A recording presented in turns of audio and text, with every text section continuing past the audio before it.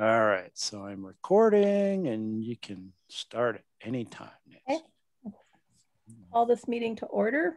I still don't have a February 10th, 2021. So virtual gavel. Yeah, well, it's a Sharpie. I mean, a highlighter. Got to improvise here. So if you want to look at the agenda, does anybody have anything they want to add or move? Or I've got a couple of things. Yeah, I just want to make sure that people are able to find the agenda in the packet, because normally we send out that email, it has an agenda on it, but it doesn't have the links to the packet. If you want to see the links in the packet, you got to go to the city webpage and go to the HTML version of the agenda in the packet. I always go to the HTML packet because it has the agenda in the front and you can click on the exhibits and it'll take you to that point in the packet. Okay. Just so you know. I had no idea where to find it. So yeah. Okay. Can I share screen and show you? Yeah. Or, yeah. I might as well do that now. How about that? Okay. Sure. You're probably gonna have to share your screen so we can all see everything anyway. Yeah. Okay. So first things first. Oh, that's weird.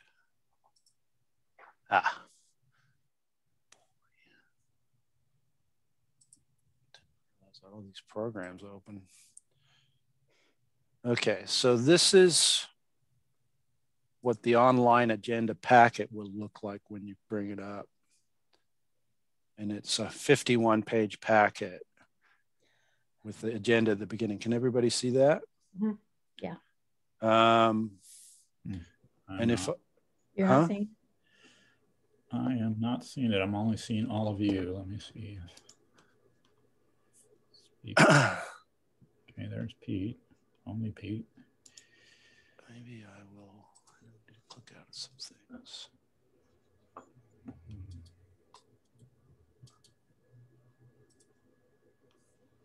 Gotta love technology. Yeah, no doubt. I'm going to start again then. References. Just make sure I didn't do something on my end. Okay. There we go. I got it. For some reason it said dual screen monitor, but it didn't show up on the other screen. So you got it now? I do. Okay, cool. Okay. So this is where you want to get to. Now I'm going to show you how you get there. Okay, good. Let me see. I will start Google Chrome and share my screen, take you to the city homepage. Okay, you should see the city homepage. I do now, yep.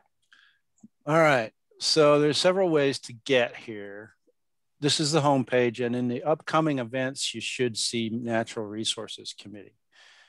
And it's supposed to be there, and if you click on that, it will take you to this page, which has an agenda and an HTML agenda and a packet and an HTML packet. Okay. That's one way to do it. The more surefire way to do things, and we're back on the homepage here. Okay. You see under government, it says public meetings. Yep. This is the link that I send out in the email. Got it. And this has everything, all the boards. And then so you kind of have to find our meeting, which is here, NRC. And then under agenda, it's got a little PDF icon, an HTML icon.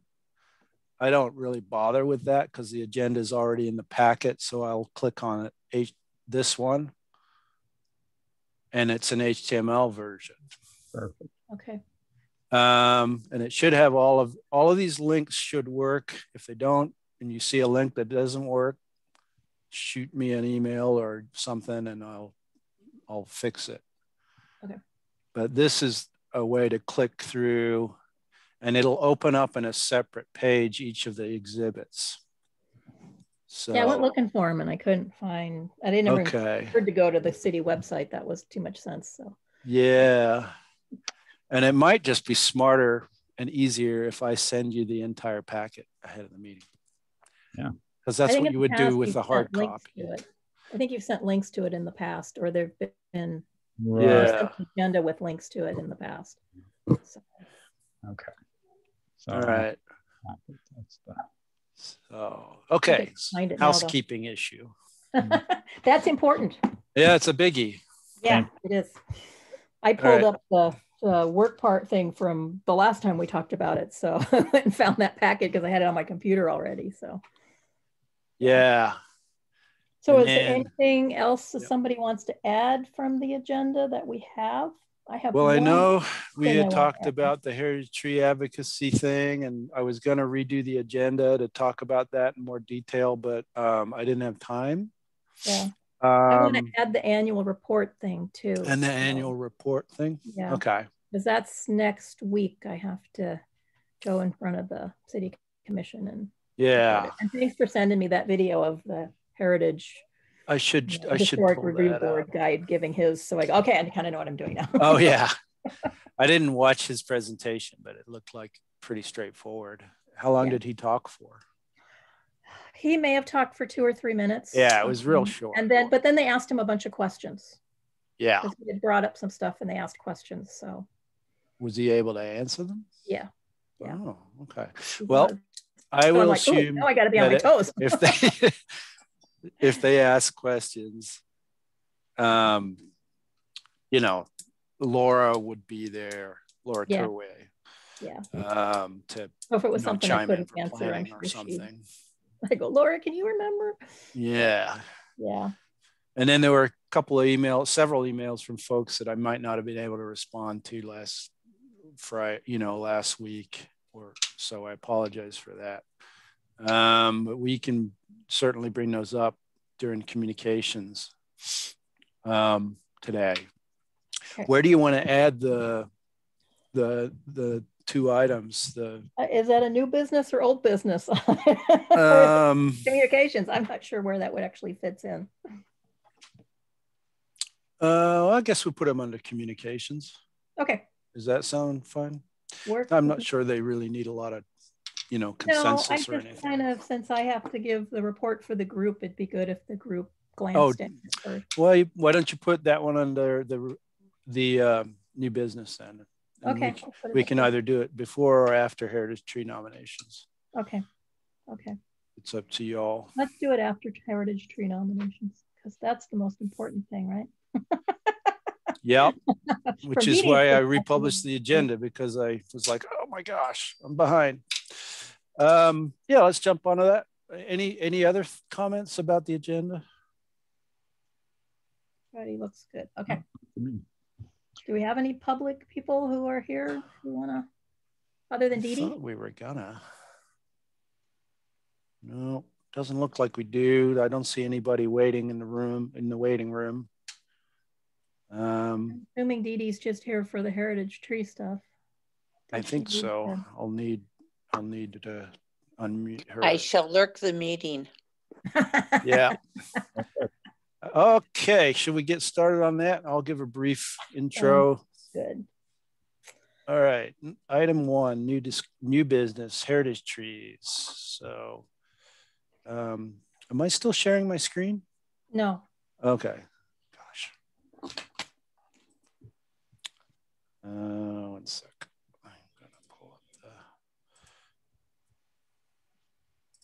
pull up the packet. Packet document.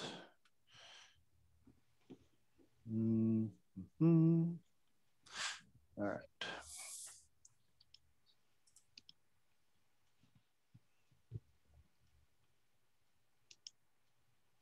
Oh, wait a minute. Something did not happen right. Oh my goodness. I have my students think I'm just a retard sometimes trying to share my screen and I'm doing weird stuff. I used to be really good at this. It's an age thing. Okay. All right. There we go.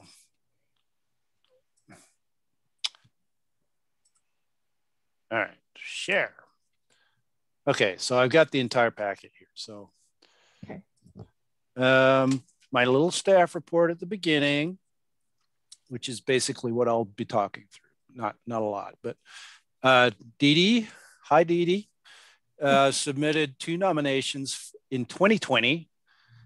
First is for Camperdown Elm, located on her property at 415 Dewey Street. Second is for Camperdown Elm, located in the burial plot in Mountain View Cemetery. And then Dee Dee did submit a 3rd nomination for Camperdown Elm in the cemetery in February. And technically speaking, we're supposed to have all nominations in by, December 31st for that year, but we didn't get any other submittals this last year, so I don't have any objection to including a 3rd tree. No Do you want me to update the materials? I'm actually doing 2 more Camperdowns next year too. So there'll be a collection all about 10 years apart from each other. It's kind of cool. Oh yeah. It's up to you. I mean, I have those, I can get that updated paperwork. All I really have to do is go to the aerial photo, ID exactly where it is, measure it as an overlay on the graded one where you have to ID where it is from the border. Other than that, I think the cemetery can tell you the lot number. Yeah. That's last time what I got. And you can do that and that's in the photo. Okay. Well, we'll go through that. If you want to include it, fine. That would be awesome possum. Because that's fine. 2 significant ones, not very far apart from each other. I don't have an issue with it. I just want to make sure that when we go to the city commission, or I want to make sure that the NRC has enough information to act tonight. So, verbally, I think maybe you'll need to fill in some, maybe. I haven't had a real good chance to look at what you turned in, Dee Dee, on the 3rd one. So. Yeah, and really what I don't have the capability of doing right now is going out and measuring it. Right. The diameter. Right. I think. Well, we might be able to figure it from the photo. My daughter-in-law go and hug it.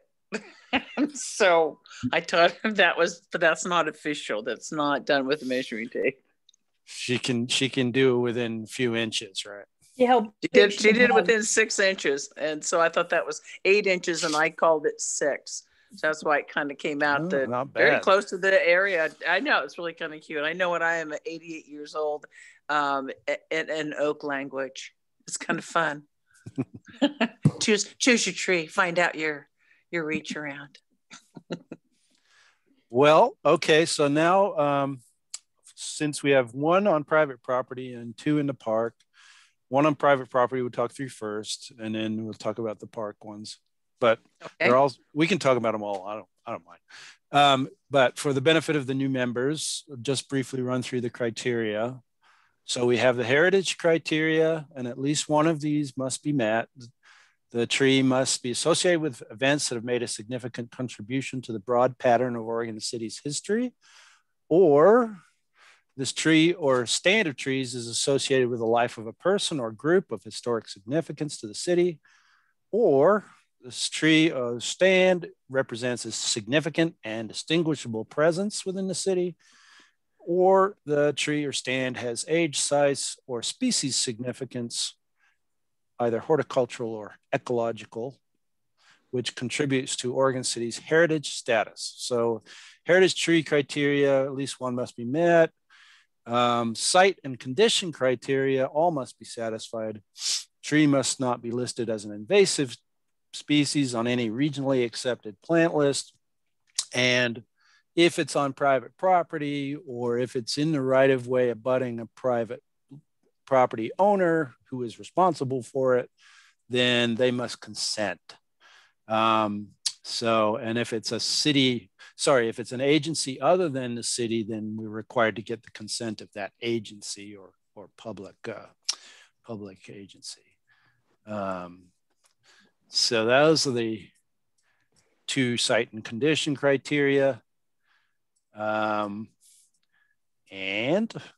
the options are to recommend approval of all the nominations as proposed, recommend approval of some of them, with, some conditions if you wish, or don't recommend approval of any of them. Here's our code. Chapter 12.32, heritage trees. So in order to be eligible, we have listed certain species by size, and then this is an inclusive list. Any other deciduous tree species, I think we changed this, but it hasn't been updated on the website yet. 20 inches, and any other coniferous trees or evergreen trees would be 20 inches minimum. And then we have some definitions in the chapter that you can take a look at sometime. And quite a process that we all worked on together to get to a point where it was reasonable. So hopefully you've had a chance to look through the criteria in the code. We now have replacement requirements if a tree has to be removed that are specific to the size of the tree now.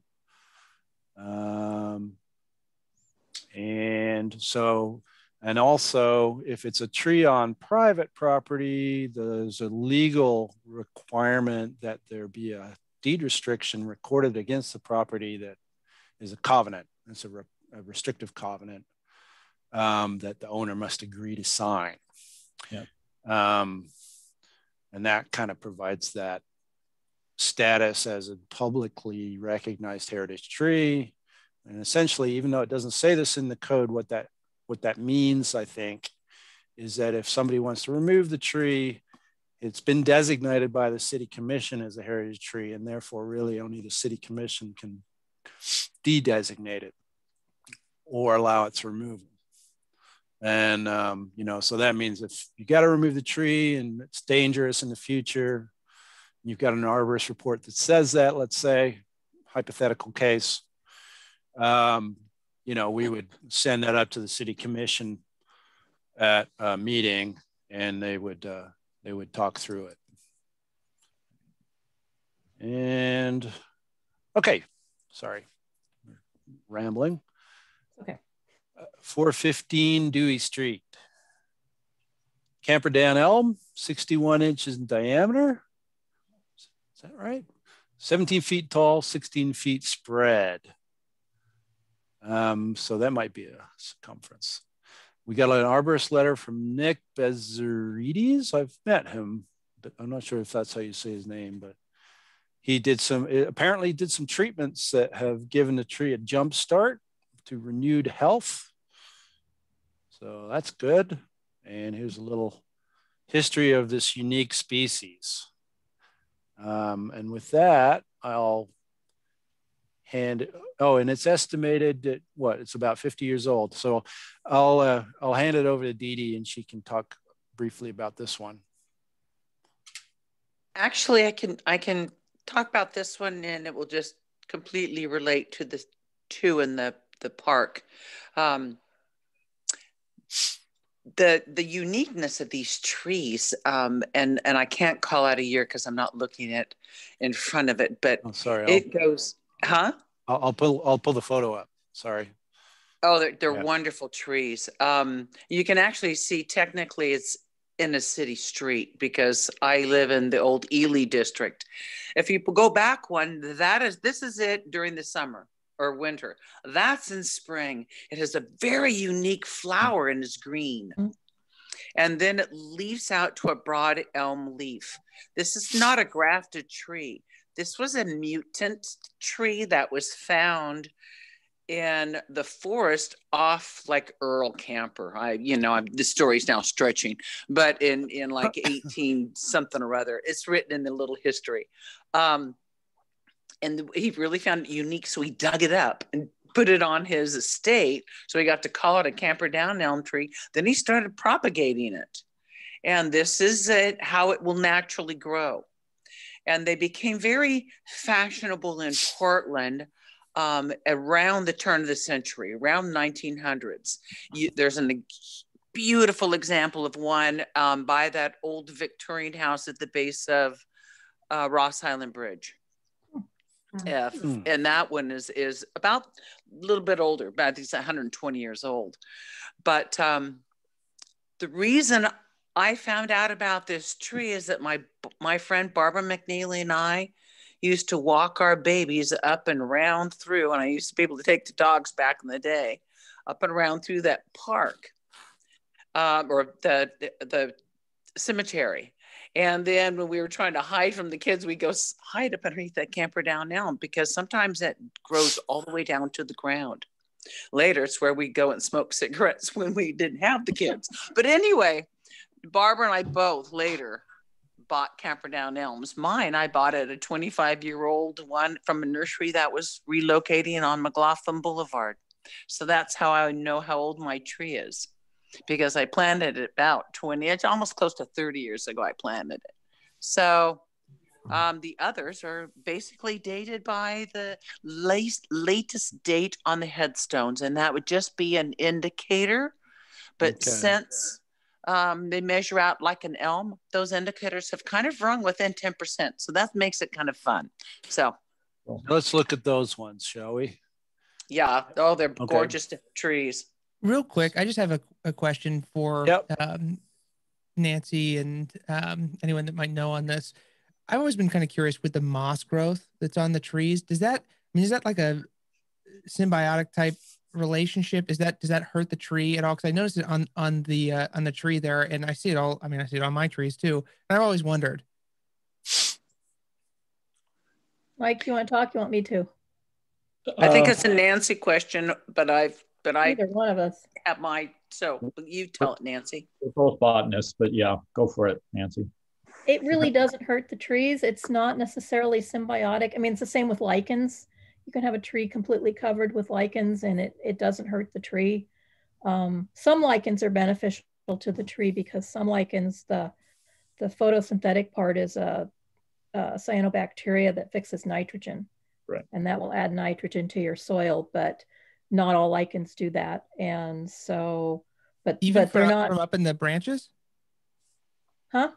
I said even when it's up in the branches? Yeah, what happens is they can be like, the best example is lobaria, which is this big leafy thing that you find on the forest floor in old growth forests. And what happens is it's up in the top of the branches, but then it breaks off in a windstorm or something and it lands up on the ground and it dries up and then it ends up part of the soil, and that's how the nitrogen gets added. Interesting. And they actually estimate that most of the nitrogen in old growth forests comes from those lichens. Wow. That makes total sense. Wow. Okay, yeah. Cool. Thanks, guys. Yeah. That's really interesting. Yeah.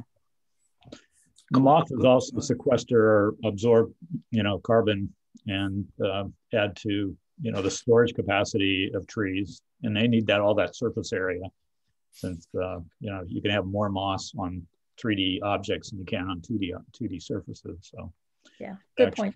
Contribute a lot. And in early spring and late fall, you can see hundreds of bush tits flying in and just pecking away at the little bugs. It's fantastic. I love that's the view out of my upstairs window.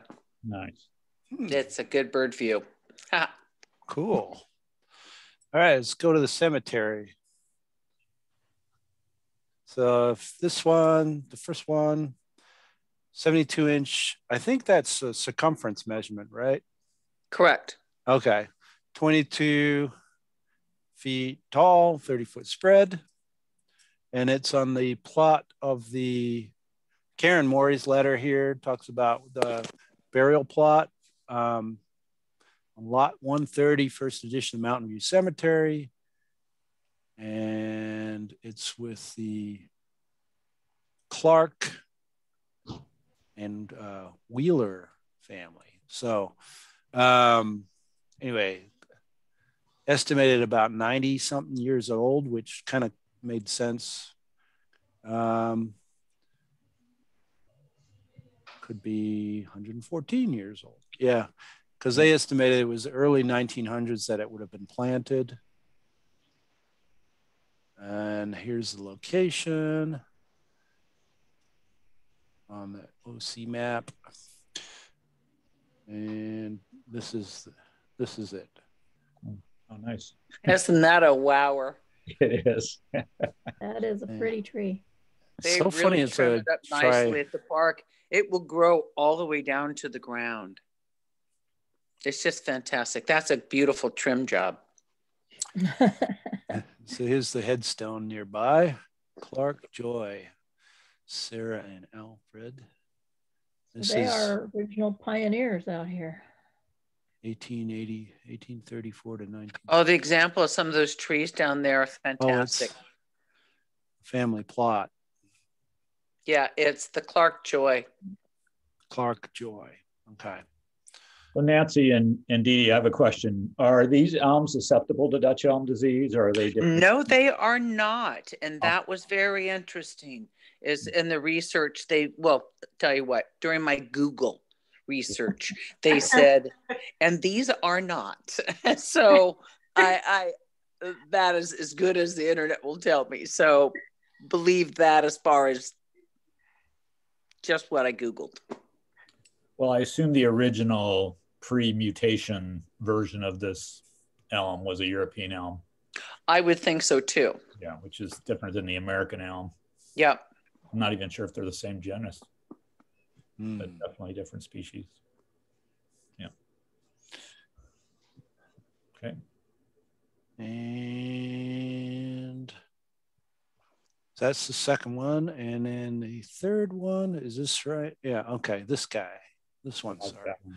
And if you can blow it up to see what the date is, you'll be able to almost gauge the date on the tree. It's really hard to see. That is a cool looking tree. It is a cool looking tree.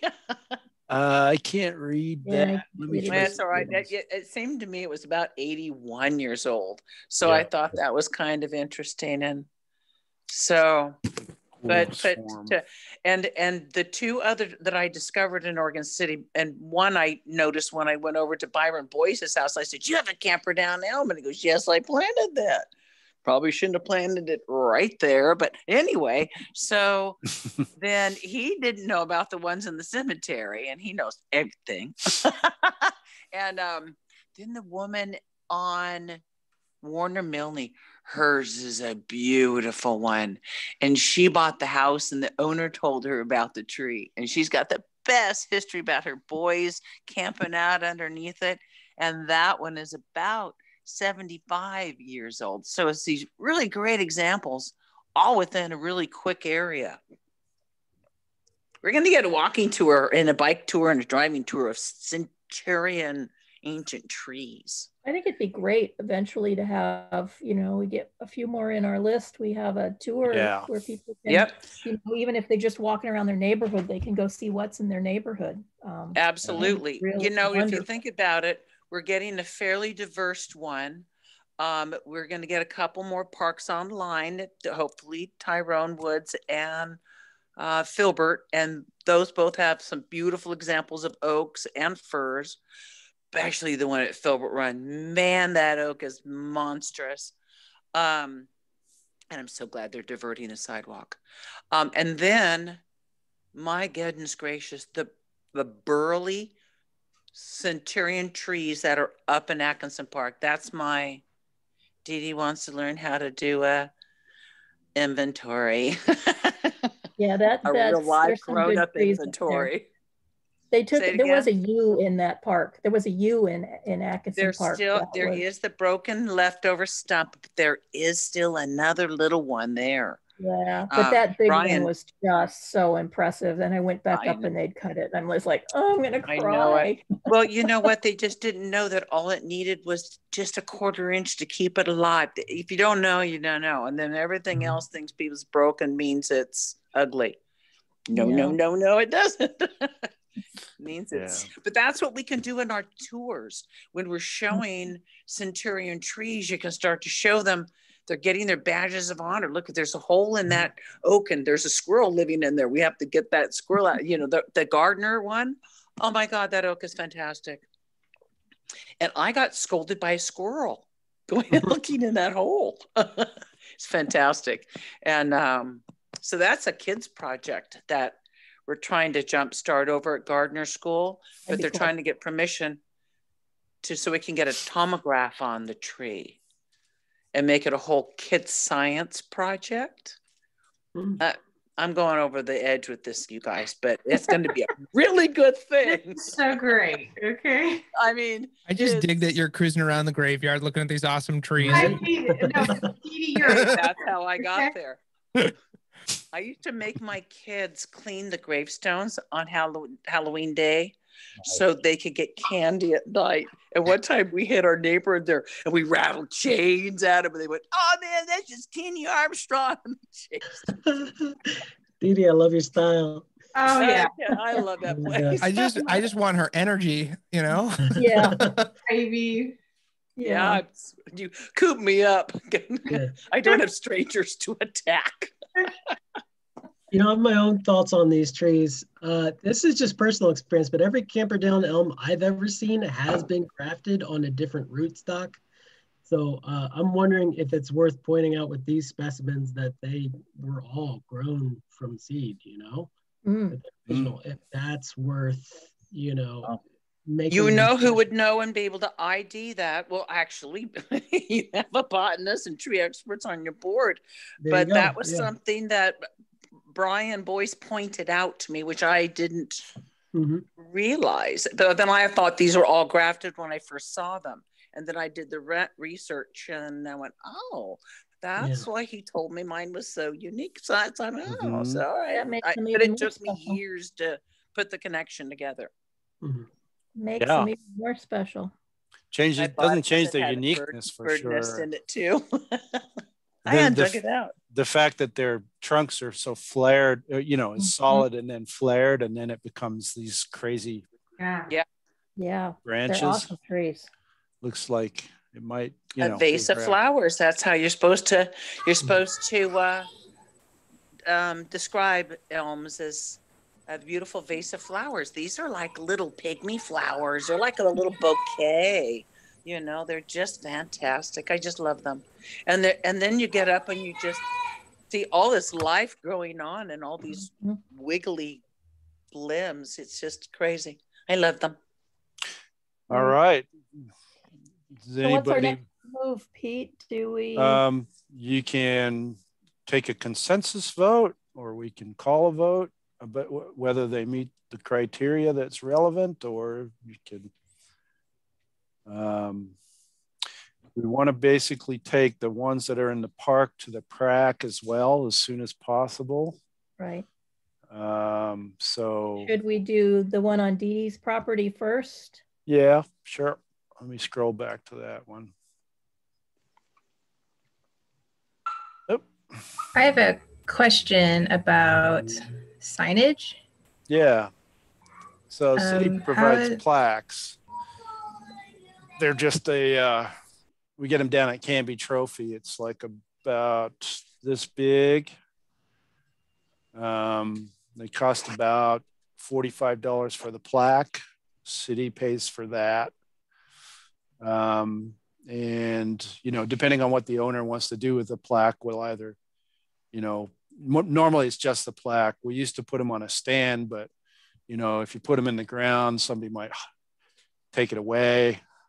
So we just furnish the plaque now, and it has the common name, scientific name, the year it was nominated and designated, and the age estimate. I think that's it. And if there are, you know, if once in a while somebody have a special request for an inscription on the plaque, which we can accommodate. But you know, that's the way we do it now. You know, I'm open to suggestions on interpretive signage and that sort of thing. Currently, we don't really get into that. We just furnish this very simple, basic plaque. Seems like that would be hard to maintain on private property.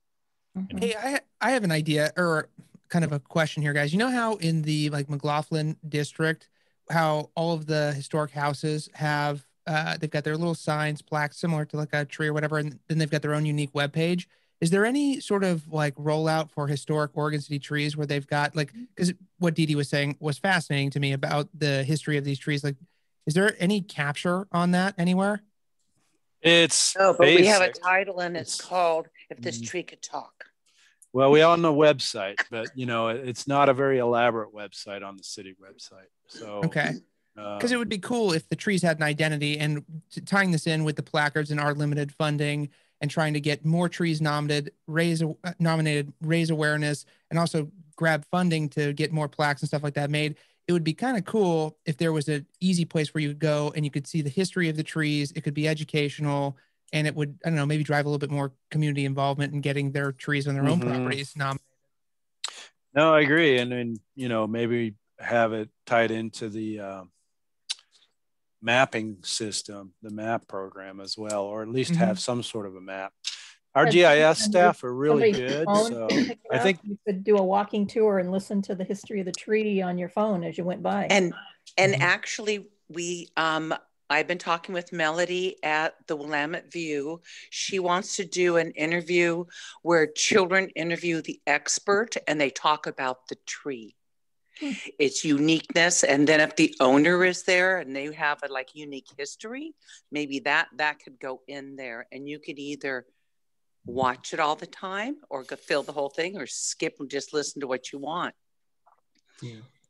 And so I have another question about the signs. So is it then the private owner's responsibility for posting the signage? How does that happen, I guess?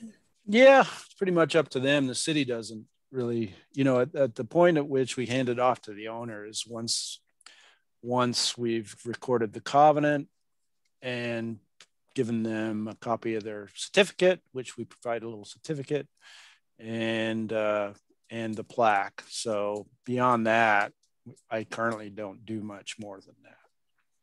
But if you guys have other ideas on how to, are there any is there any cases where the owner did not post the plaque but was given a plaque? Well, they've all been given plaques, and I don't know if I don't follow up to check whether they post them or not. So the one at Pleasant View, at the Veterans Be Good oak tree there on the corner off Malala, the Clackamas Water and Soil, they lost theirs. So that their sign's kind of been just lost in process of moving, and it was a field, and that they were afraid it would just get mowed over in the field when it was raised at that one time. Yeah, the one at the Ponderosa Pine over there at the Ainsworth House, they mounted it on a big stone that was at the base of the tree that already had a history on the tree, so they kind of added it to that. Ron Tom's big leaf maple that blew down, he still has theirs up anyway. They're just thinking about what tree to plant. Yeah, so Well, I it doesn't think sound like there's a concern about plaques not getting posted if they're provided by the city. I was just wondering if there was any follow-up so that, if we're investing in their tree and giving them a plaque, it'd be nice just to know it gets posted eventually so they're not just hanging out on someone's shelf.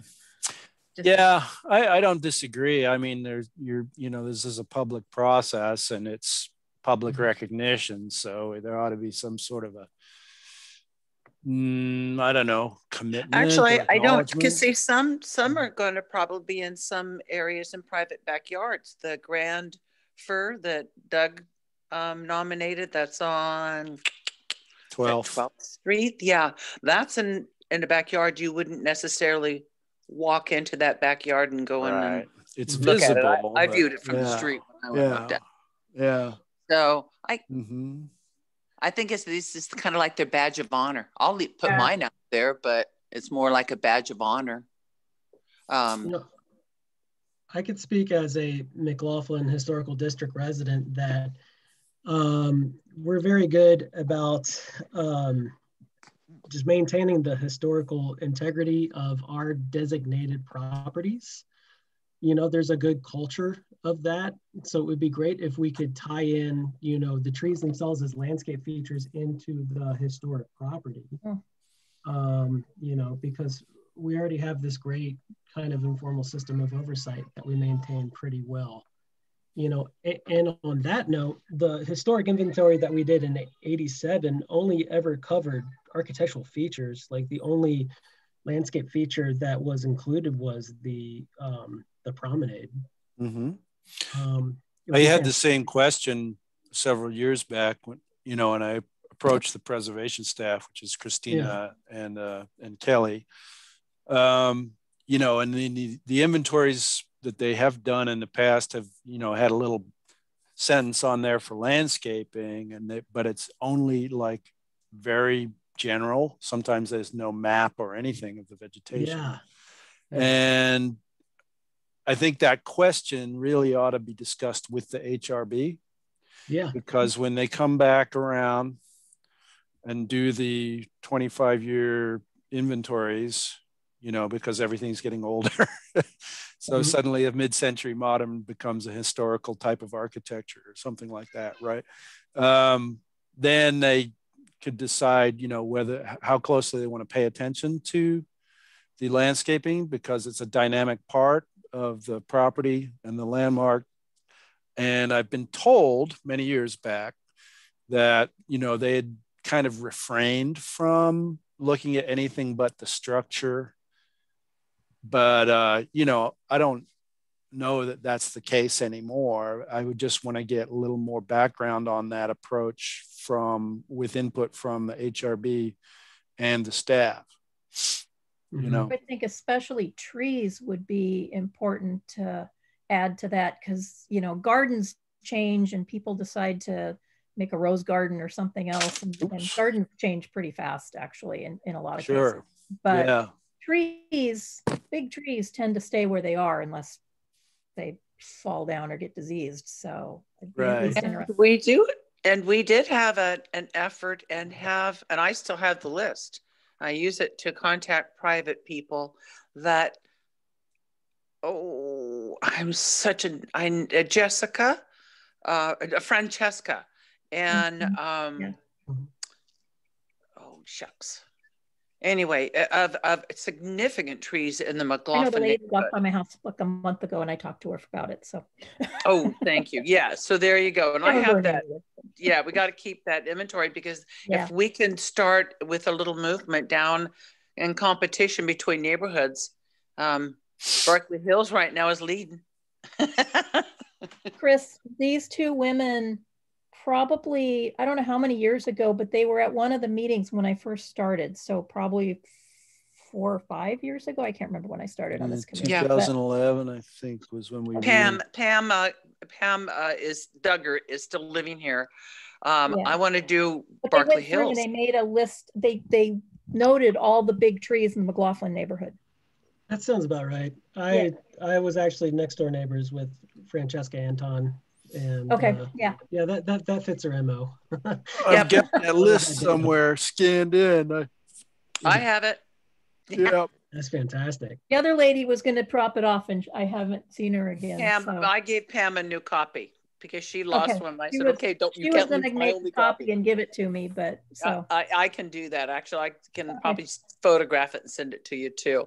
They've categorized it 2 different ways, but but Berkeley Hills, Barclay Park, it's so cool. Pam Duggar asked like 35, 40 years ago if she could plant a few trees in that park, and that's where those firs came from. Pam Duggar. That's when you could go plant a tree in a park if you went and asked. Well, let's get back to these trees. Okay, I'm gone. I'm sorry. That's okay. No, this has been great. But we probably should do the rest of the meeting. So let's look at Dee Dee's tree first. So should we just go back? Does everybody want to vote on it individually? Does anybody think it shouldn't be a heritage tree? That might be easier than going down the list. I'm not sure. I can say all in support of designation. Say aye. All say aye. How about that? I could try that. Aye. Aye. Doing them all together or just each one? Let's do them separately. Okay. Okay. All opposed for Dee Dee's tree? Not hearing a nay. All right. Next. The other What's that? two? Yeah. Berry trees. Yep. It's Camperdown, Elm, Clark Joy plot, Mountain View Cemetery. Yeah. All in support. Say aye. Aye. Aye. Aye. I And the Camperdown Elm on the other plot. Sorry, what is that? The Penman plot? Penman plot. All in support of this one. Say aye. Aye. Aye. Aye. Hopefully it won't walk away one day. Looks like it could. Yeah. It looks like it's right out of the Lord of the Rings. You know? It's Yeah. totally an in. Absolutely an in. I'm not going to show you what a big Tolkien geek I am, but home. That's what they said. Oh, okay. That's what Treebeard said. Treebeard. Treebeard. I should have worn my Treebeard shirt. I have a Treebeard shirt, you know. Awesome. Okay, I'm at this. Yeah, I did. All right. Okay, So so that makes 5 trees for Mountain View. Mountain View, All right. 3, 4, 6, right? Because of No, the 3 sequoias. Oh, and then two the camper downs. downs. Yeah, right. Yeah, Yay. And cool. so, okay, well, I'll just keep quiet, just lurk for the rest of the meeting. Yep. Thank you all. So yeah, Thank you, All right. Dee So Dee. the 2 in the cemetery now go to Prac, right? the 2 sequoias in the cemetery. Oh, you the camper downs? Yeah, the camper downs. They're just Yes. supposed to Prac to look at now. Yes. Okay, cool. Which is the last Thursday of every month. So it'd be February 25th for Prac, Okay. which is good. It gives us a little time. Okay. So that's new business. And so we were going to talk in new business about Annual report. annual report. I'll pull up the annual report. Yeah. And we just need to look at that first page with the summary stuff. Right. Of course, now I would put it somewhere silly. 2010. You just sent it to me. I did. I I lost know. I was like, it was in my I email. lost it. I so- have no idea. I never delete anything and it's gone.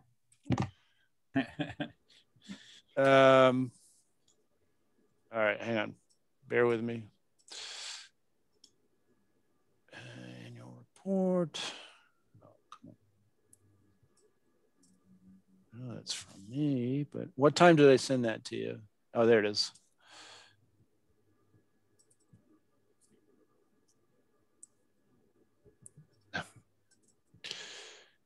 Word doc. Sorry, I should have had this up. All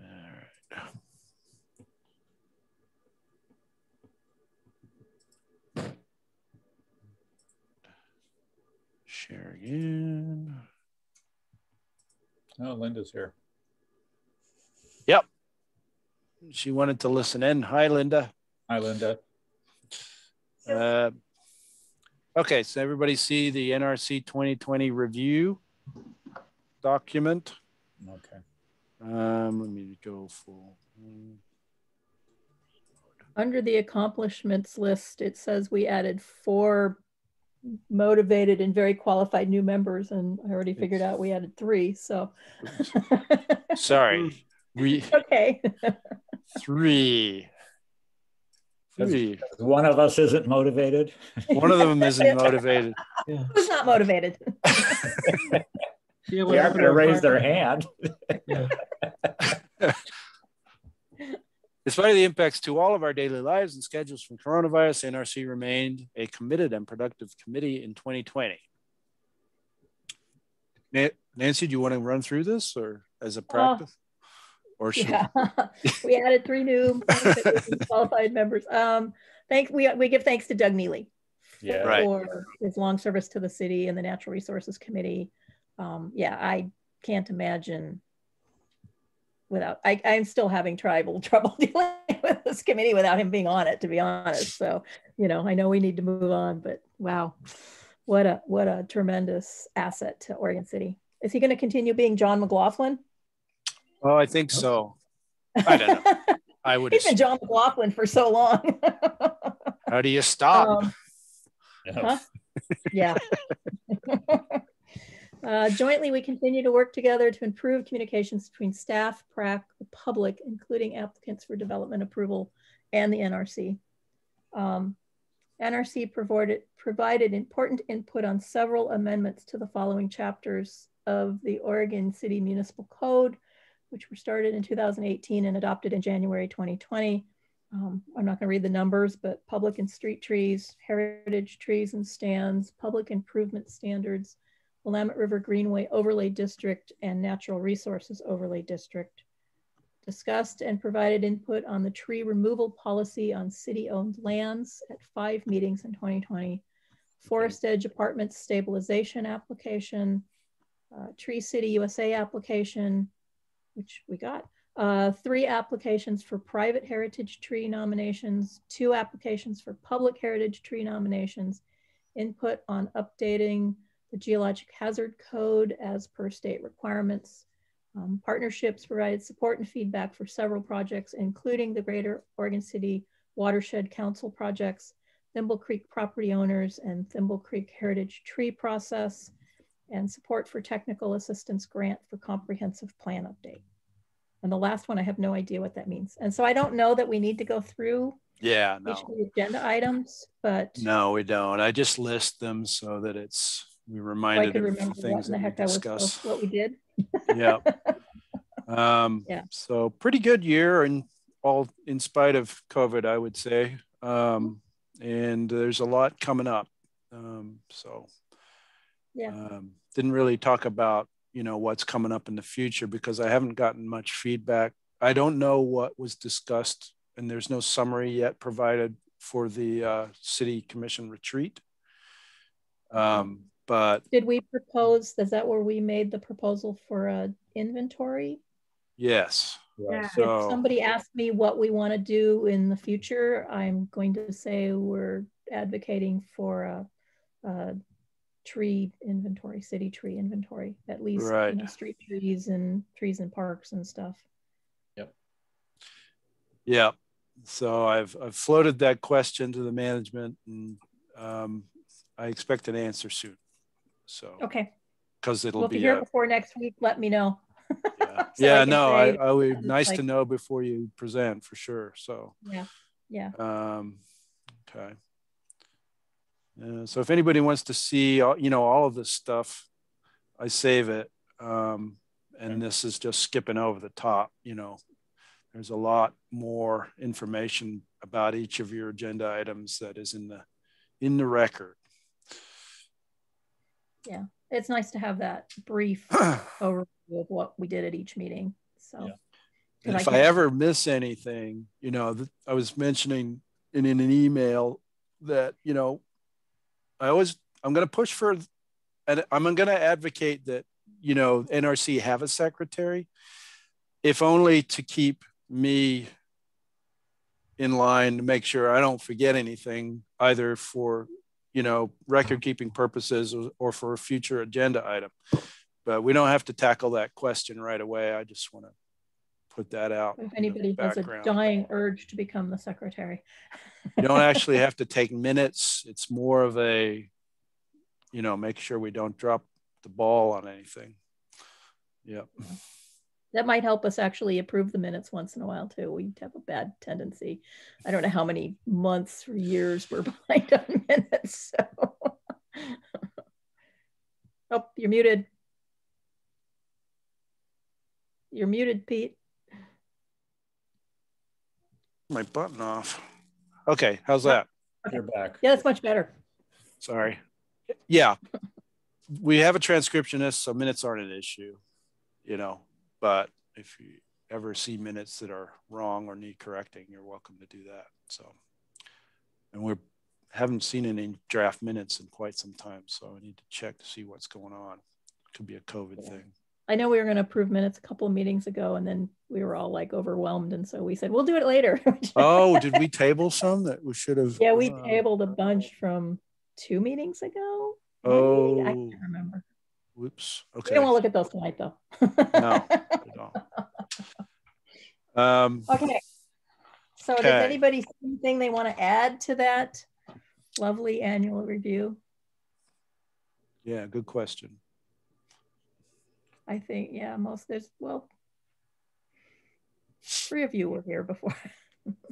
We're going to do our best to forget 2020. I have a question. Sure. There was a tour done or a field check done.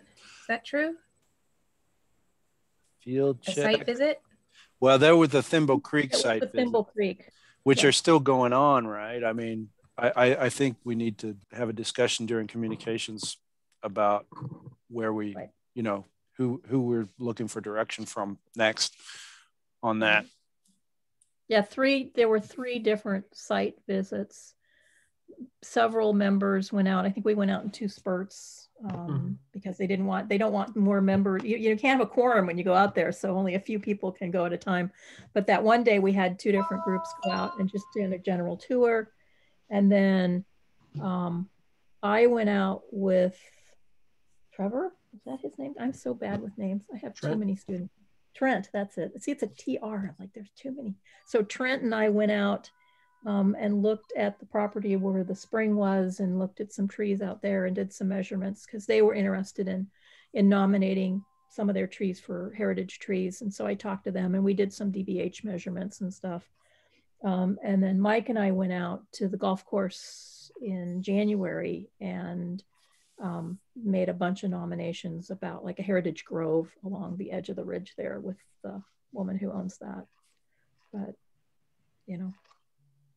Yeah, so there's some concrete steps that we probably need to take, like map the ones that they do want and decide when they want to do it. It was kind of in their court they were talking to developers. There were 4 different developers that potentially could buy the place, and you know they wanted to get their buy-in on going forward. I mean, it made a lot of sense to do it because of the potential of set-asides and exchanges and such. And so, yeah, and I don't know how. Do you remember, Nancy, whether she said there was a timeline for I don't remember her saying a timeline, but I know she had talked to several developers and there was one in particular that she said she would run the idea of having heritage trees on the edge of that ridge with. And so, but I, you know, haven't heard anything back since. And I haven't heard anything back from the people with the spring either. So maybe we need to maybe have Laura reach out to them and see if they've had any decisions. I mean, Mike and I both said we'd come back out. We had a great time running around out there. Right. Yeah. Actually, I will follow up with the property owners and see what they want to do, because, you know, they can start the process anytime they want. Right. Yeah. Okay. I don't think she wanted to encumber the property with a decision that might, you know, disenfranchise the potential developer or Right. buyer. Yeah. And that might be what the other people are thinking too. So, I get it. Yeah. So they may But it not, still would be good to stay may in not contact respond too much, Pete, to prodding, or at least, but you never know. It doesn't hurt to ask. Yeah. No, I mean, it's a good you point. could offer us, you know, that we'd be willing to come back out again too if Yeah. we really weren't interested in doing that. So Sure. Yeah. Okay. It's always if you're good to offering, keep oh, the well, if lines you're of interested, communication you know. open. Yeah, that's I think important. All right. Okay, so we're on to old business. So we're going to Everyone's review favorite and thing. update the work plan. It's nobody's favorite thing. All I know is when we finished the Heritage Tree Code and we could cross that off, that felt better than anything. No, it did. Well, the only concrete thing that's come up that we really need to be discussing in terms of addition to the work plan is our desire to do a citywide tree inventory, which could take a significant amount of time, both on the committee's part as well as staff. So, you know, I think it definitely merits being on a top of the list or somewhere at the top of the list. Yeah. And you know, it's essentially it'll take the form of a inventory of some sort.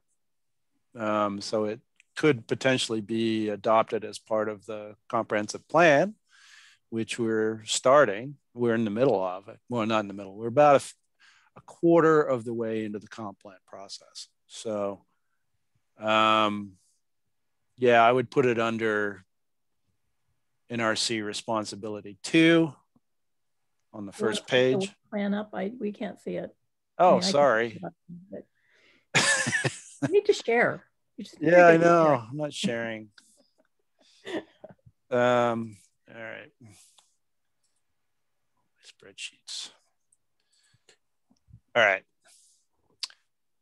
Activity worksheet to inform the work plan. So this is actually a worksheet, but you know, we've got responsibility 1, promoting community involvement in natural resources conservation. Citywide tree inventory with volunteers would certainly meet that. Yeah, that's what I was thinking. And then it should be volunteer, you know, based.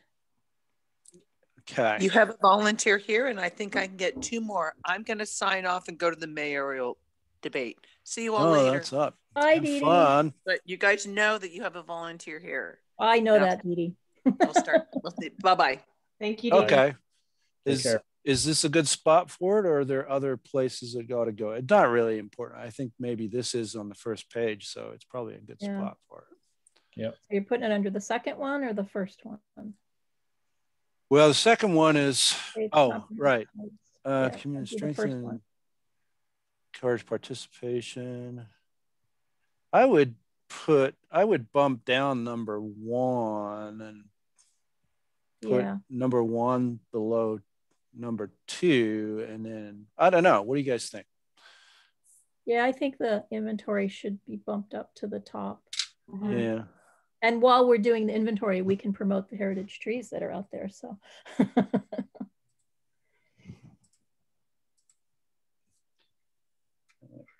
so what do we want to say?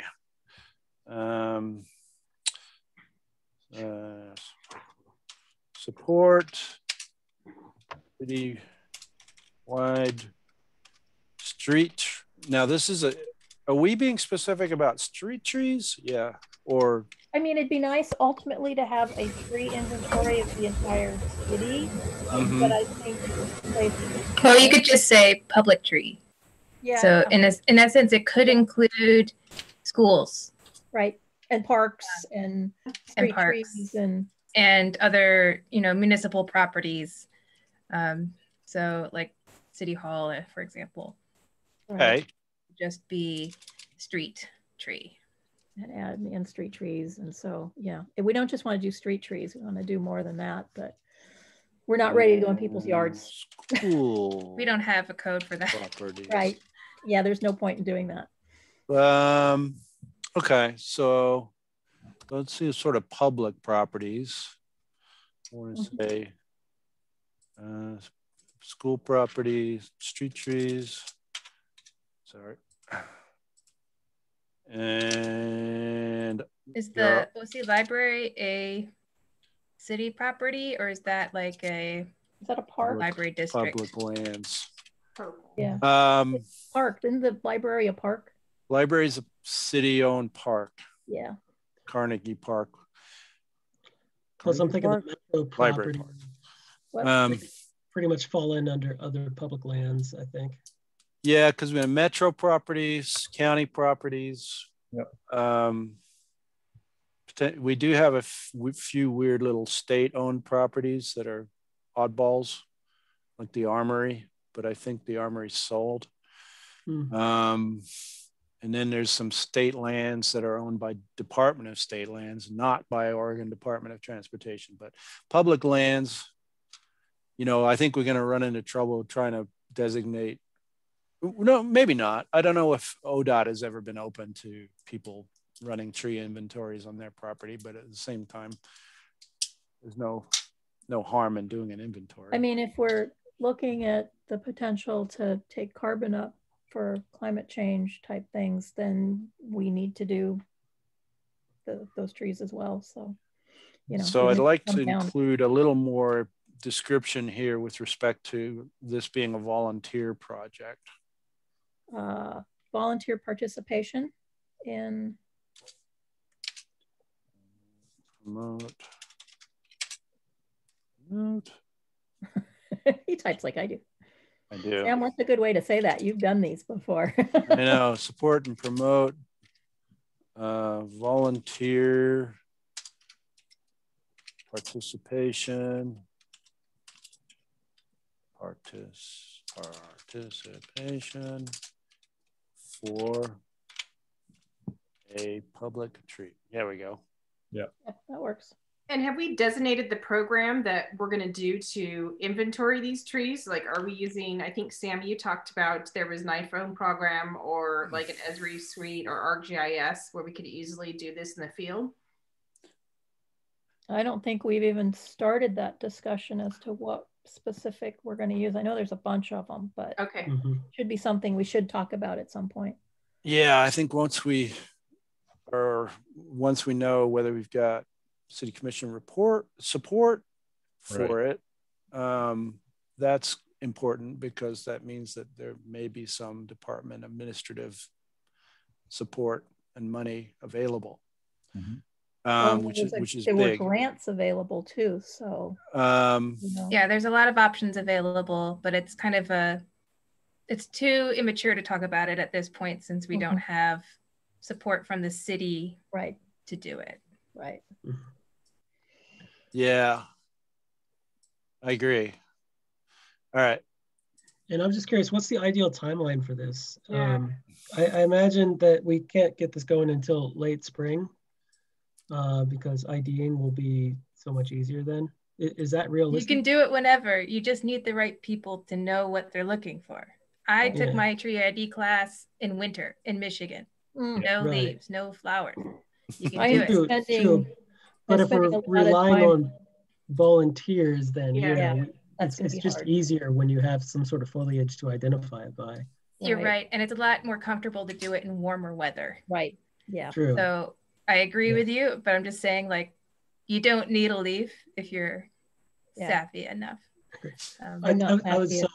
I'm sitting down in Cozine Creek trying to figure out oaks and ashes, and I'm like, that's for sure an oak and that's for sure an ash, and I'm not sure what that tree is. So well, plus we got Google Street View and various other things we can extrapolate potentially. Real quick though, so you mentioned that there was some sort of tree identification course. Do we have like a resource that we can tie to? So if someone wants to do inventory, we can say, oh, hey, you can take X amount of time, and maybe there's like a YouTube video or something like that just to improve efficacy of the survey?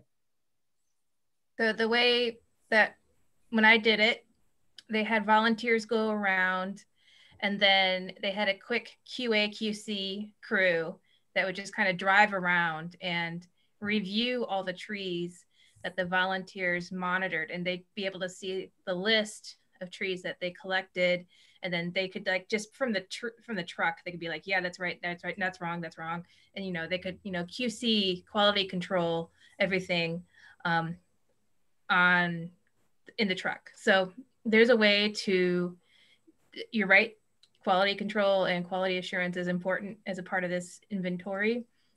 But yeah, that's all details to be discussed at a later date. Yeah. I mean, I'm really great with native plants, and you put all these horticultural things and it's like, so, I'm connected with folks that are happy to lead courses and provide educational assistance when we're ready for it. Yeah. Yeah. Cool. Okay. All right. So the other things that are on the list that all sound like ongoing work. Our partnerships with OWEB, partnerships with Greater Oregon City Watershed Council. Doug Neely had brought up number 8 here, one of the last meetings, because that's actually a plan in place right now. And it's not in place, sorry, let me retract that. It is being reviewed by OWEB. And we sent in some support letters for the plan for Newell Creek to Abernathy Creek. Actually, a lot of the sites that they've identified in that plan are not within the city limit, they're upstream. But just as important because they flow through the city and we're part of the greater watershed. Right. Let's see, the city commission is actively discussing the idea of potentially doing habitat improvement projects within the cove. So we should probably keep that one in there. Mm-hmm. Number 5, which is supporting a process for naming and signage of local natural and geological features for improved awareness of watersheds and enhanced tourism. This one is a nice idea. I'm not sure how it really plays out in terms of a process. It's, you know, a lot of us have local names for some of our creeks and even some of our parks, like Waterboard Park is not an officially named park that way, you know, things like that. So I can't see, and there's no state process for naming. There's a federal process for naming, but it seems to be something controlled by a very kind of obscure agency, which I don't know is around anymore. So, yeah. I'm wondering if we can't coordinate with the HRB on this point and just have individual features, you know, wherever it's eligible to be included with the historic properties. That's a great idea. Mm-hmm. One perspective I have reading this sounds like it's calling for educational signage in public areas. That's is that what essentially I think like? what it's going for is interpretation, and it doesn't really. Because it might be good to say like what this look like, and if it includes interpretive signage, you could say interpretive signage, because that way people understand exactly what this is asking for. It could be something else beyond that. Like it could be an audio tour, much like the historical houses have. It could be a website with interpretive, you know, an interpretive or interactive website. But I think interpretive signage would be like a, you know, kind of a one of many options or forms that this could come in. But I think it would be good to just kind of list what we're thinking of when we're describing, you know, local natural geological features for improved awareness. Well, signage is one way. Mm-hmm. Even, you know, a paper, either map or pamphlet or booklet or something, you know, that could be developed that at least identifies the list of all these that are known would be really useful.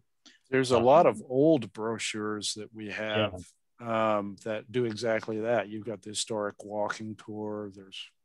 There's several, but I'd have to, you're right. This would be probably through the HRB and through some of that. Right. And if you had something so it was on the web, so, you know, like, again, you could access it with your phone and you could walk around and push a number in and it would tell you all about that property or that geologic feature or that tree or something. That would be a real boon for tourists when they're walking around and looking at things. Media to...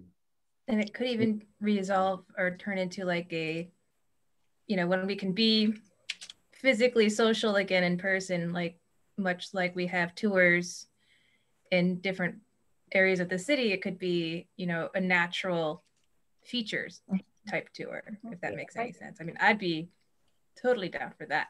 But we have historical tours, we have, you know, other, and we have tours at the cemetery. It could be other geological features That's a good within idea. the city. Yeah. So it doesn't just have to be, you know, a static sign or an interactive website or, you know, something like that. It could just be a little bit more interactive and engaging, where people are actually going out. They have an interpreter, you know, guiding a tour of some sort. So, and it could be videos. Somebody makes a video of all these things and has it available for access whenever. Well, as an academic, it sounds like a great project for, you know, like a master's level, or, you know, Yes. somebody senior project in environmental education. Yeah, I was thinking it'd be a great opportunity for students. Yeah, absolutely. It would be a great opportunity for a landscape architecture studio for a full term. Right. Yep. Yeah. I can think of some good people that would want to lead that. Cool. Yeah. So all you need is money, Pete, and you can just dangle just it money as a grant, or, you know, some sort of an incentive to have people pull together and do it. I like this one. I'm not sure if it's entirely doable between 2021 and 2023. Yeah. But you know, it's something we should probably, it's an ongoing project. Yeah. Well, we could kind of flesh it out more. It's a little, you know, vague at this state, but if we had it on the agenda as a working item, we could discuss it more about what we want it to be. And then kind of from what we've had on here for a long time. So yeah. So we can move the needle a little bit. Local natural features, plural, for improved awareness of watersheds. Well, he just doubled the number of words describing it, so that's an enhancement. Yeah, I'm being redundant here. I'm good at that. Etc. Support for what? Okay, it's a draft. Yeah, it's good. It's got the ideas down there. All right. Number 4 is a head scratcher. It's tied to a bunch of older plans, which are still good ideas. It's just that we are physically and isolated by highways from getting to the river. And there's a lot of discussion and good ideas in those plans. So the waterfront master plan, downtown community plan, and the comp plan about improving connections to the Clackamas River and the Willamette River. And a lot of that discussion has been related to redevelopment of properties like the landfill and the end of the Oregon Trail. And so, you know, I think that there's a desire to do that, but there's some very big barriers, not just physical in the way of highways, but also bureaucratic in the way of ODOT and flood control agencies and various other things, because a big chunk of that area is also in the floodplain. So anyway, I think it merits to stay on the list because it ties back to a lot of really good plans that still have validity. And do we want to move it lower on the list instead of up this high? Because it seems like it's of less importance than some of the other stuff we're doing. It almost seems like we should maybe look at rearranging these, because I mean, continue to work with the property owners on the heritage tree for Thimble Creek. We're doing that, so that it seems like stuff we're actively doing now should be higher, or stuff we really want to get this done now, like this inventory, and then maybe some of the other things that we don't know how we're going to do. I mean, I think that's a great idea with all that connectivity stuff. And it could just be walking trails, but still. A question about the connectivity item. This one I don't know much about. It'd be good to know if there's been any work done on this at any level, and how much and what are some of the proposed options. and what that looks like, and also kind of see if there's any changes that, new opportunities might have cropped up since the plan was developed. So it might just need a little refresher, but I honestly don't know a whole lot about it, so I could use some education myself. Yeah, I think this one of Doug's things. It was Doug's thing. Should we ask Doug if he wants to come back and give a report to the committee? Sure. I think it's tied to the Parks and Rec Trails master plan update, which Parks and Rec wants to do, needs funding to do. It's also tied to development projects like along the Cove, because they're required to continue the Clackamas River Trail and connections to 99E and Clackamas Park, et cetera, as conditions of their development approval. So does this now tie in? That kind of thing is codified. Does it tie into what's going on at the old mill property? Yeah, so I think so. I mean, it's tied to the Willamette Falls Legacy project because of the river walk. So, yeah, I think it's something that as we go through the comprehensive plan update, we want to make sure that the implementation actions are more concrete, and then based on what we currently know about development and when and how quickly it's happening. But it's an ongoing thing. Yeah, Willamette Falls, with the Grand Ronde wanting to look at new concepts. I mean, they still support the idea of public, access to the river along the edge of the property, not so much through the middle anymore. But yeah. So I'd be there was something interested where that part of that got approved to learn more about this project and see where it's at and if there's any updates, and also to know what the needs are, like what kind of support, or if they need access needs, and where the NRC can fit in to support it. Right. Yeah. So much of this is tied to agreements with private property owners. We can't get it without private property consent. So, but yeah, okay. Put it around a little bit. Okay, I think we're done with this one. Number 2.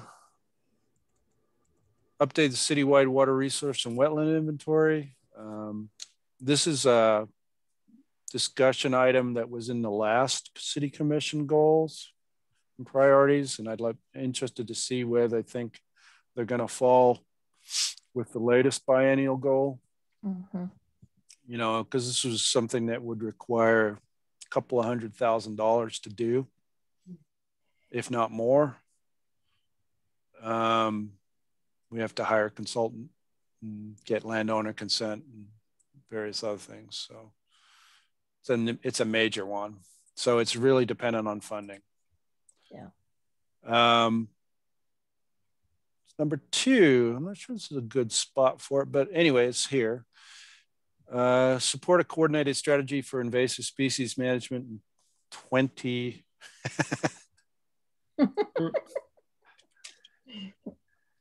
Been on here for a while. Yeah. 2023, such as encouraging city participation in the Clackamas County IPM program and improve public outreach and information about invasive plants. We have that's something that we need to do, is we need to update the city's invasive species and nuisance plant list. It's pretty old. Okay. It's so old that we no longer really, it's not that we don't refer to it. It is on our website. It's a reference. The plants that are on it are definitely still considered invasive. It's just there are so many others now. Right. So that's an update. Should we write that in? Yeah, we should. Could we just piggyback on Portland's Bureau of Environmental Services, whatever they have?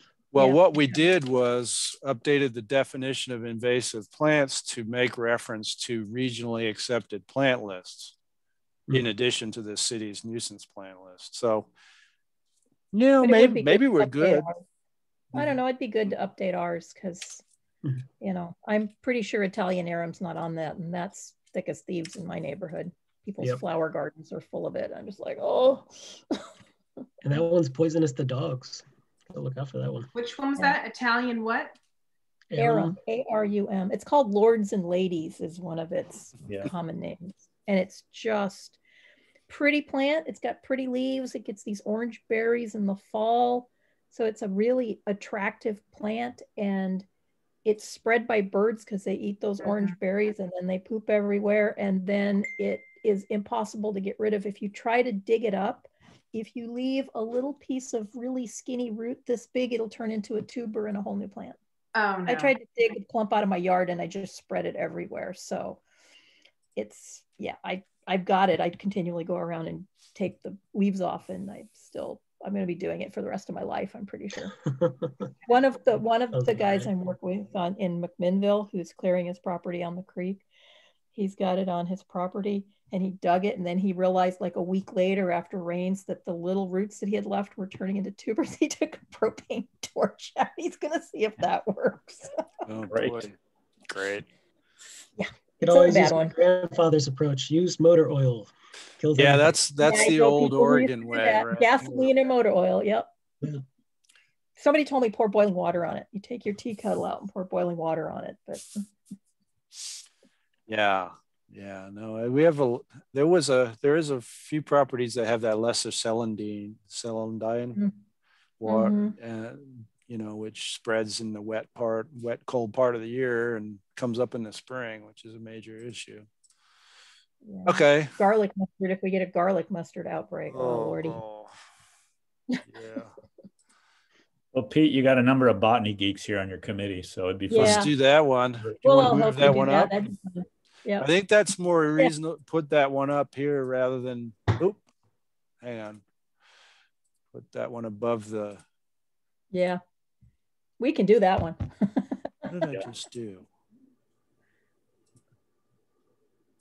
There we go. Cut.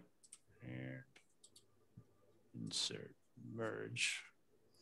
There we go. Yay. I don't know.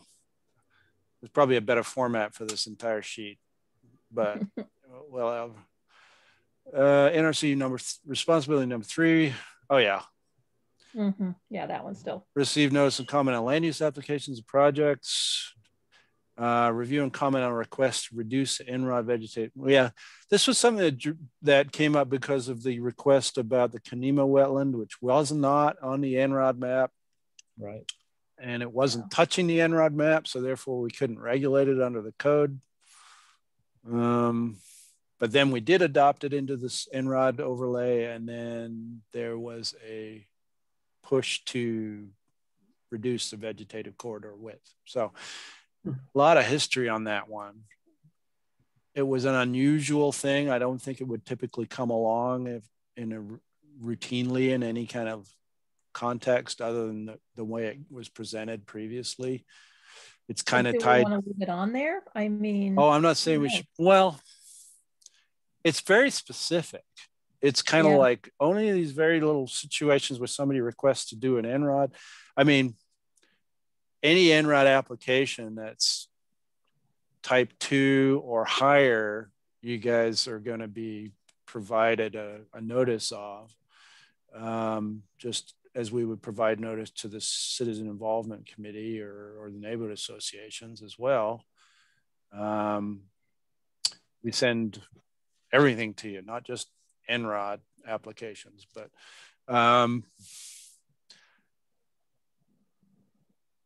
I think what's missing from this is that there's also the Willamette River Greenway, and there's also the geologic hazard overlay.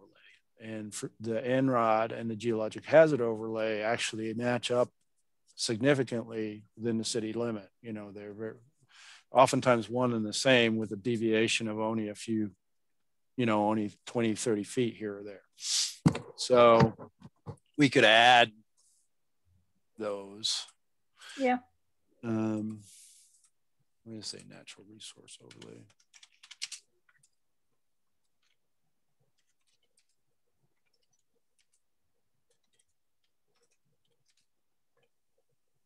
District. So review and come on a request to, I think this really ought to say vary from the standards Okay. of the natural resource overlay district. Yeah, rather than reduce. That's pretty narrow.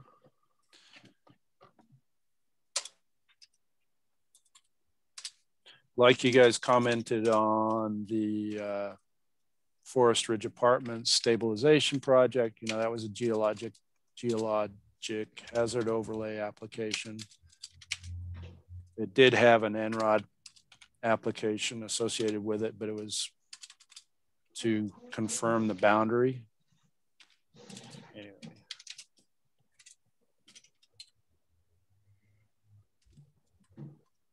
Sorry. District and Willamette River.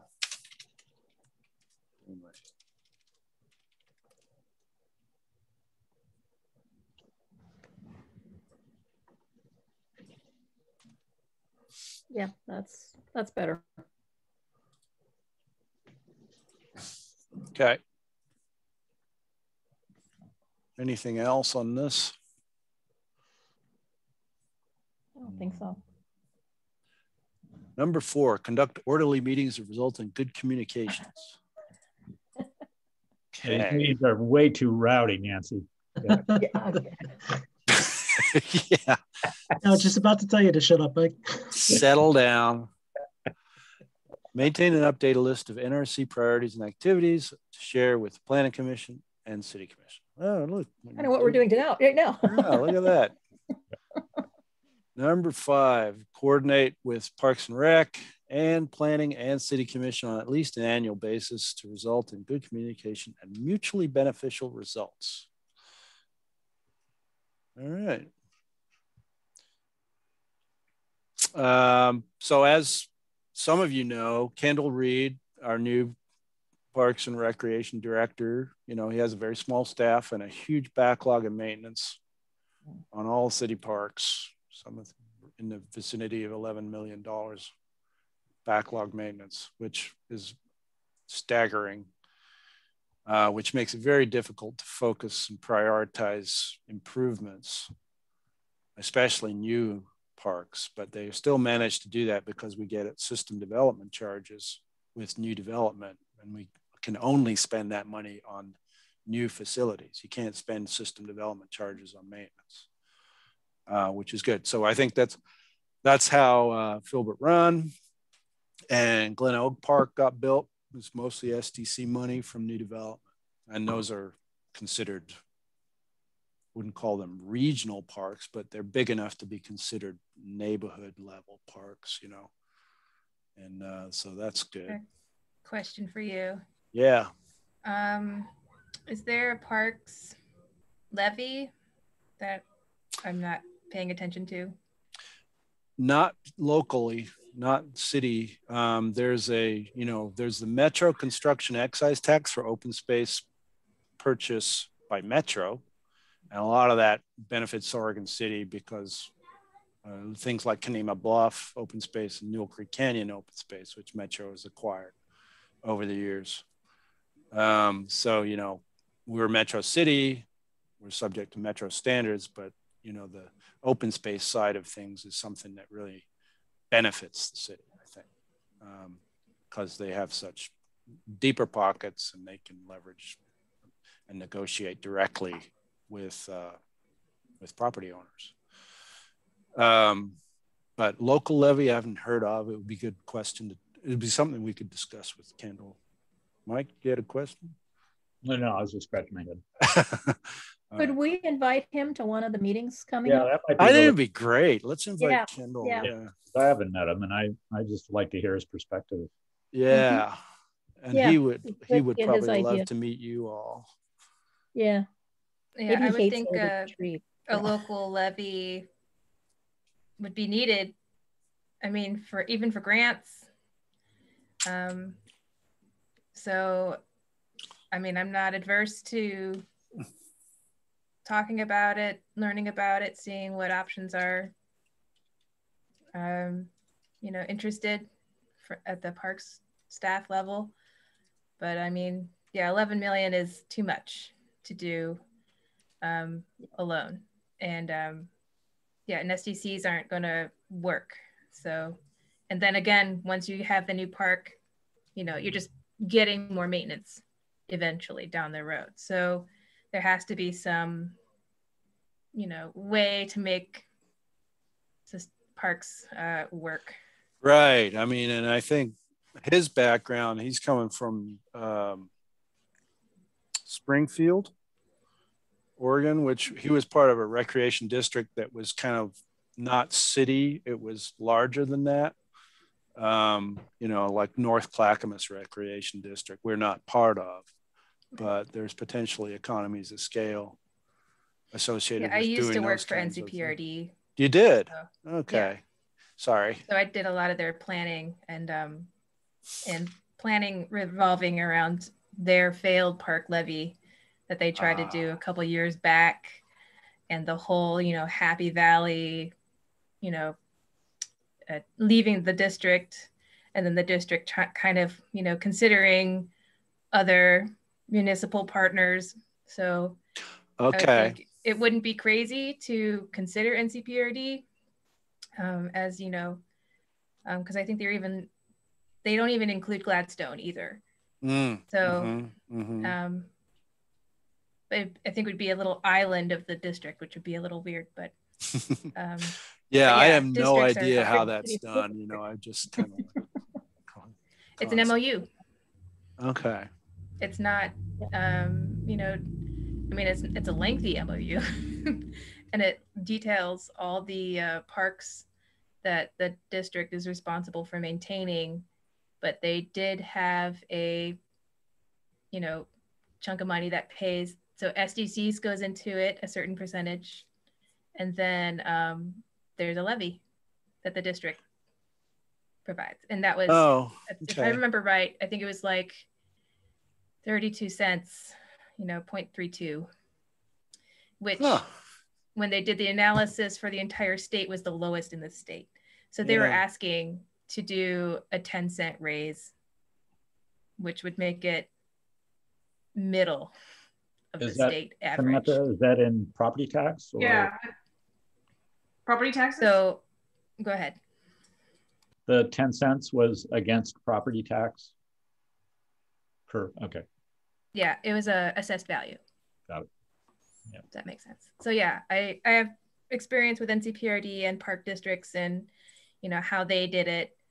So, but it's definitely a partnership, a relationship, and it's not a, you know, something that is no cost and easy.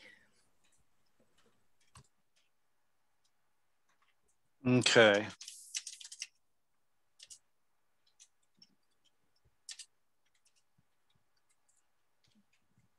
Yeah. Looks good. Yeah. Nice work. Outstanding. Does anybody have any other activity suggestions they would like to float? We have to do this in 10 more meetings. Should I hold on to mine until next year? Well, we don't. We can decide whether we want to adopt this tonight or table it. I almost think it might be good to let everybody read it over, you know, before the next meeting. And, you know, I like what's on it, but somebody might have an idea or want to reword something to be a little bit more inclusive. We don't have to necessarily go through the whole thing. Just if somebody has something they want to change at the next meeting, then we could add things or move things around a little bit. Okay. I will send this out to you. Okay. Great. You're going to send it to all of us, Pete? Yeah. Okay, great. Oh, Could I don't get like some that. guidance about what boundaries to set? Because I might Yeah, have a big idea. So we used to have a lot of, I used to have a lot of guidelines on this. I was like, you shouldn't be putting activities on here that really we can't accomplish within 2021, 2023 biennium unless they are an ongoing activity.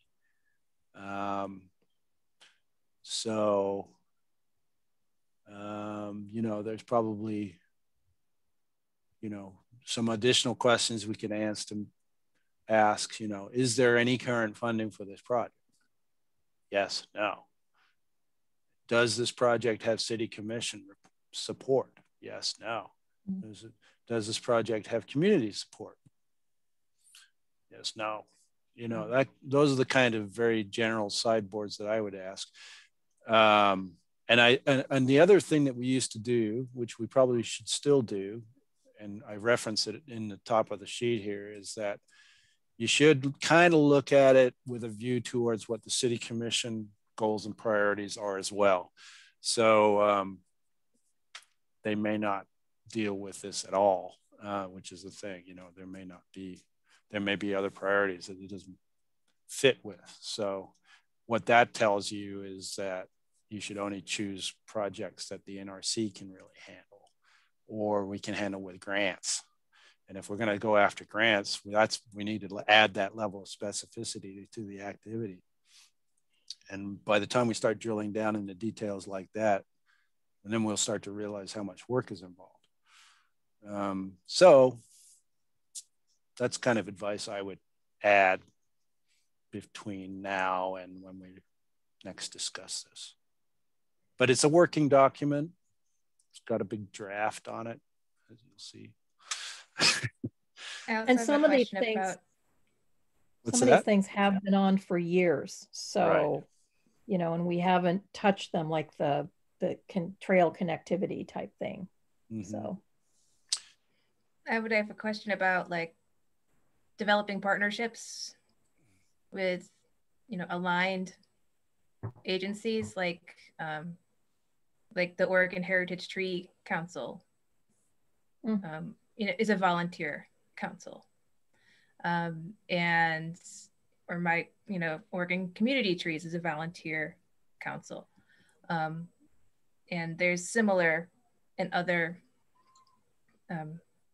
types of groups. I remember I got an email asking about a liaison to the Greater Oregon City Watershed Council. Mm-hmm. So, you know, is that kind of captured here in this document?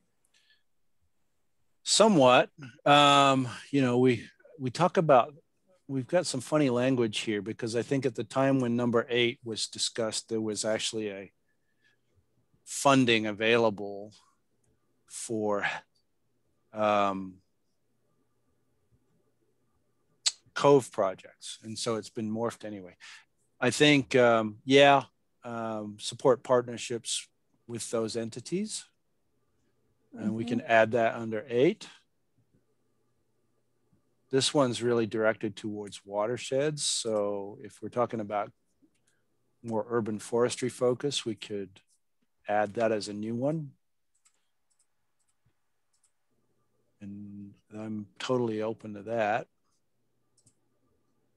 It's kind of,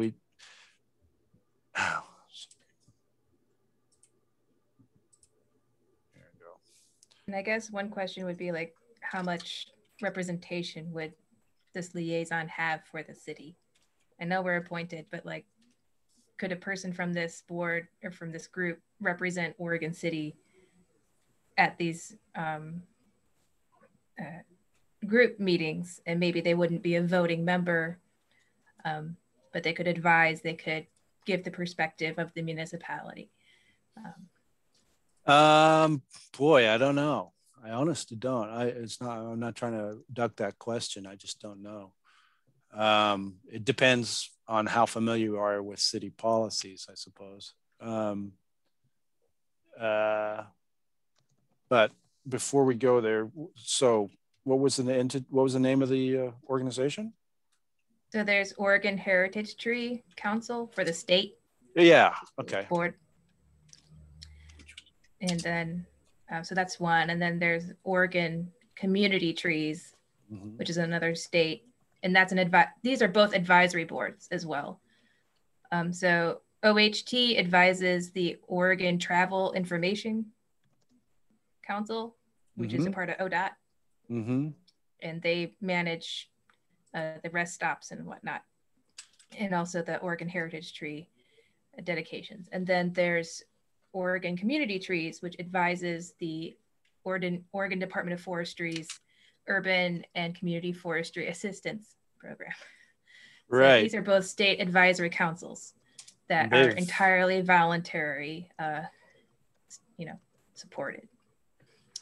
Yeah, I don't see any problems with there being a liaison from the NRC that would, go to these entities and advocate for the city. I don't see a problem there as long as you're coordinating with staff, sort of thing. Right. And they would have to be supported by the city, of course. Yeah. Well, I think Oregon Community Trees has helped us out more than once on through the Tree City USA program and on growth awards for Tree City USA. It's been a while because they had a $500 grant, but they didn't want to, repeat that grant for this community if they did it the previous year. But I hear OC got a growth award. Is that true? You did? That's what I heard. Not this year. I don't know. I just, if we did, someone filed that other than me. I'll forward you the article I got. Okay, please do. Because I didn't apply for the growth award. I was wondering when they were going to come back and ask me about that, because we certainly qualify. I'll send you what I got. Yeah, I know we got the award for the, this yearly award for the recognition, but not the growth award. Cool. Do you know what it said? It was a part of LeGrand's. It was a press release out of LeGrand, and it was a press release talking about LeGrand, but they highlighted that LeGrand got a growth award along with, Yeah. Okay. OC was one of the other names. So it was not. Okay. It was within the second paragraph, I think. Yeah, I mean, I think we would have qualified through the adoption of the tree removal policy for city land. That's a new policy that would qualify for a growth award. So maybe I'll go back and hammer away at them. All right. It's 7:53, coming up on 8. We wanted to discuss Heritage Tree Advocate Award. Right. So when I clicked on that link, Nancy, it took me to the 2-page application form that the state has. Sam sent me the I'm getting so tired I can't think anymore. Yeah. The online application to fill out. But the question is I really want to nominate Dee Dee for a Heritage Tree Award. I mean, we wouldn't have virtually any heritage trees without her. We would never have rewritten the code. When I started on this committee, she was on it too, and hammered heritage trees continually. And then she got off the committee, but about the time she was getting off was when we actually started, well, let's rewrite the dang city code. And so she and I sat down, we met for lunch one day and just sat there. And I looked up what Portland did for their heritage tree code. And the whole idea was you had to have an arborist report for every tree that was nominated for heritage tree. And if you're a private homeowner, you can't afford that. That's really expensive. So we wanted to remove that. So we looked at what Portland did. And so we rewrote the code and we wrote what we wanted in there words wise. And then Pete put all the codes in so it became legal, So the three of us hammered that out, but it would never all the shells in and the maze. Yeah. And the actual code numbers that, it's that other law, whatever that thing is, So, but it would never have gotten done without Dee Dee. She pushed and pushed and pushed and pushed. And then she's still pushing to nominate heritage trees. She's like our heritage tree guru. I mean, she really is. So, yeah, huh? she is unstoppable. She is. Like what was it Devin said? I wish I had her energy. I mean, literally, she's like, it's like she's like ADHD or something. I mean, I don't know, but she's got more energy than adults are supposed to have, you know. But force of nature. I had a good friend that was like that too. But we call that forces of nature. Yes. Yeah, yes. force of nature. Yeah, I wish I had that much energy. I really do. Yes, absolutely.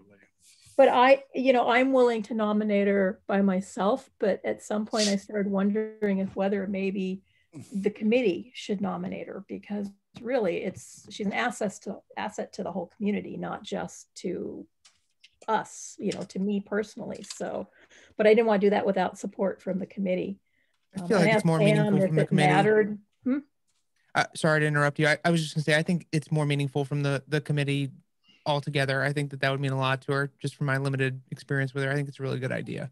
And I know she's been feeling really bad lately because she is such a football. She shows up at meetings and she talks and talks and talks and talks, and I see people rolling their eyes and but yeah, she's just, I think she deserves it. And I think it would really mean a lot to her to actually be honored for what she loves so much and what she's been doing. Because at one point she said, I'm not going to do this anymore. People won't want to listen to me. And like, oh, Dee Dee, stop it. We all want to listen to you. So if I don't know whether we have a vote, whether everybody wants their name on it, I'll write it up and send it to you guys, or do I have to send it to Pete who sends it out? Kind of new territory for me. So I think there's that form, and then, if it requires letters of support from me, I'm happy to write one. What's on here? It needs, so there's and then the nomination narrative. Attach the nomination narrative and any supporting material about the nominee or group. So probably a letter from you would be, really good. Sure. Maybe somebody from PrAC would want to write a letter too. I don't know how well they're doing. Is Doug still on PrAC? I don't know. I thought no, he's not. No. Okay. We've got till the last Friday in April to get this in, so it's not like we have to rush and do this, but I could write up the nomination narrative, and part of the thing is approximate time frame of activities and project, and so I'm going to have to go start digging back. And I know she started doing heritage trees long before I came on this board. So I may have to get some information from Pete, who's been dealing with her for longer than I have. Maybe Doug would know it. Yeah, for Dee Dee, she's been incredibly patient considering the energy that she has. It's sort of like, boy, but the minute we got that law passed, the minute that law got passed, she was like, trees. I know. Was she pestering Doug back when he was mayor to do tree stuff? I wouldn't be surprised. Sure, yeah. Didn't he start this committee under his mayoral period of time? I think so. Yeah. And he had at least one heritage tree, and I don't even know if he still lives in that house and the tree blew down or something, but I mean, there's this whole story about some tree he had for a while that she pushed him to nominate. So if you look back at the original resolution creating the NRC, I could be wrong. I know Doug was hugely part of it, but Mayor Alice Norris, I think, is the one who was signed the resolution. Okay. Yeah. Back in the day. Right. Yeah. But I bet Dee Dee's been involved through that whole time frame, right? Right. Yeah. Well, when I got on 2006 through 2009, when I was very green and not very good at communicating with people, and the NRC kind of bumbled along, and Dee Dee wasn't involved in it then that I was aware of. Then there was a sort of a hiatus, and then it was reinvigorated in 2011, which is when you all came on board, and we really pushed to have a stronger voice at City Hall. And I think it became better, because of the work that Doug was doing. And then Dee Dee got on the committee, and that's when the Heritage Tree Program really took off, because it was one of the bylaws was to adopt. We had a code, but we didn't have a process. So, you know, it wasn't clear what you were supposed to do. Maybe I'll talk to Doug. That Doug would have a lot more information about maybe when everything started. And I'll do what I can, and, you know, get some of Doug's info. Yeah, I just need to get that early history I can talk about from when I came on the committee, which I still can't remember what year it was, but I think I have 2016. Okay. It's my first stuff I have, but that doesn't mean I don't have other agendas that I didn't stick somewhere else. So I have no idea, but I'll get a hold of Doug and I'll write up just a general narrative and send that out and see if people want to add and subtract from it, and get Pete to write a letter. And so, but I'll get working on that soon, because otherwise it'll get shoved under my pile of school things to do. And so once I get the fish DNA lab written, it's next week. We're going to do DNA barcoding with fish. I have to go to a fish store and get different types of fish. And then the students are going to extract DNA and do PCR and run gel electrophoresis. And then we send these samples off to a lab, and they tell us exactly what species of fish they are. Wow. And apparently the whole thing started with a group of students in New York who got suspicious about what fish they were telling them was in their sushi. And so they got samples and they sent them all off to some lab and found out that 17% of the fish in the sushi wasn't what they said it was.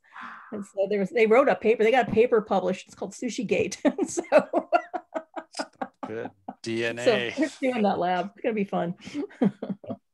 But yeah, okay. So I will get something written up before the next meeting. I'll send something to you, and I'll talk to Doug so I can get better history. But yeah, okay, great. Sounds like folks are all agreed on that. Yeah. Okay. If you don't want your name on, just anything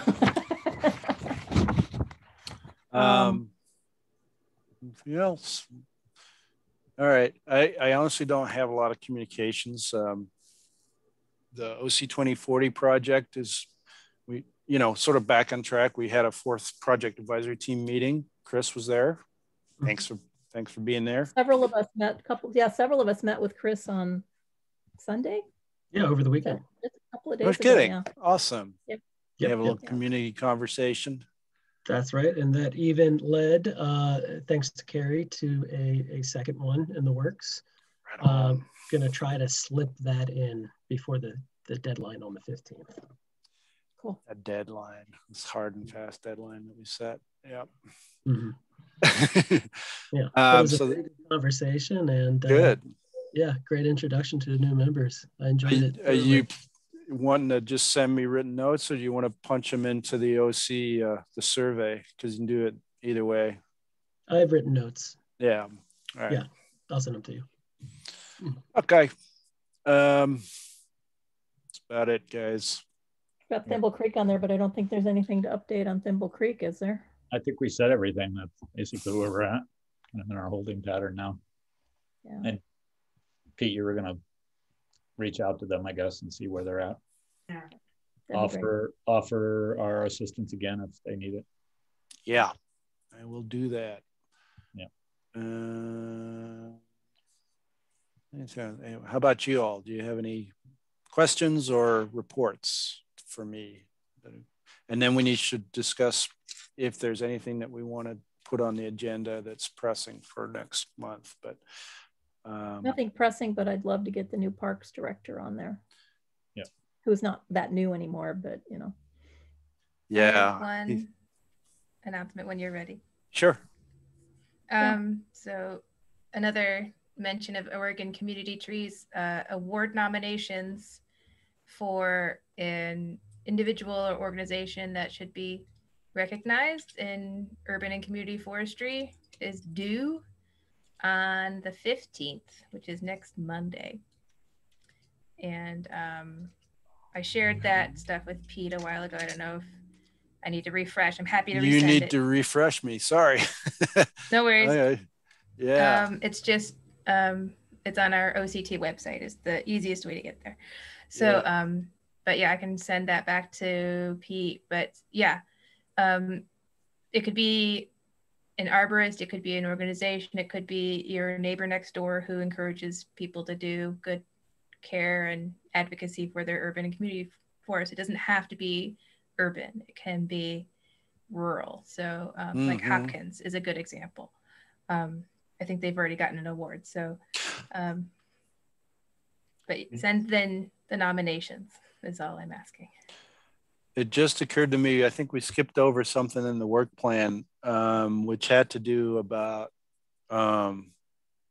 reuse of urban wood.